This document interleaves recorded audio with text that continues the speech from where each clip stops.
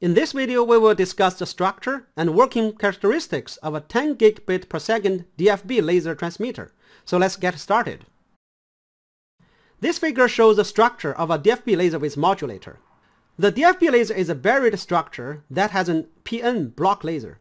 The active layer is a 5-layer multiple quantum well structure where well layers are indium gallium arsenide and the barrier layers are indium gallium arsenic phosphide.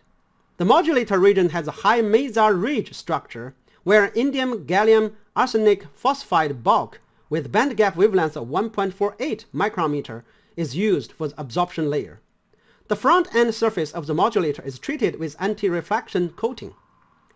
The optical coupling between the DFB laser and the modulator is based on the butt joint method. This laser has a laser region length of 350 micron and the modulator region length is 200 micron. They are separated by a 30 micron long electrode separation region. The driver IC drives the modulator at 10 gigabit per second with an output amplitude of 2 volt peak to peak. The driver IC's output waveform is closed rectangular.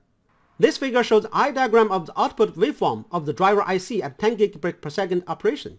The test input signals have amplitude of 0.8 volt peak to peak. The output amplitude is 2.7 volt peak to peak. For small signal frequency characteristics, the gain was 15 dB, and the negative 3 dB bandwidth is 9.5 GHz. This figure shows the top view structure of the optical transmitter module. This module encloses a DFB laser with modulator, the driver IC, a photodiode for power monitoring, a thermistor, a thermoelectric cooler to stabilize internal temperature, a terminating resistor, an optical coupling lens, and an optical isolator. This figure shows the small signal frequency response characteristics and return loss values. The negative 3 dB bandwidth is 9 GHz and the return loss is 15 dB or more up to 12 GHz. On a 10 gigabit per second transmission experiment using the module, the input electric signals were 10 gigabit per second NRZ pseudo-random signals. The output from the module was amplified by an EDFA and then was input to an optical fiber line. The link length was 80 km using 1.55 micron dispersion shifted fiber.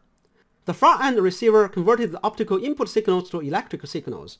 These electric signals were passed through a timing extraction circuit and then were passed to a decision circuit. This figure shows the eye diagram before and after transmission. The second figure shows the resulting bit error rate BER characteristics versus incoming signal level at the receiver. For a BER of 1 × 10 to the negative 9, the received signal level was negative 30.7 dBm. There was no power penalty required and no error rate flaw was evident even after transmission.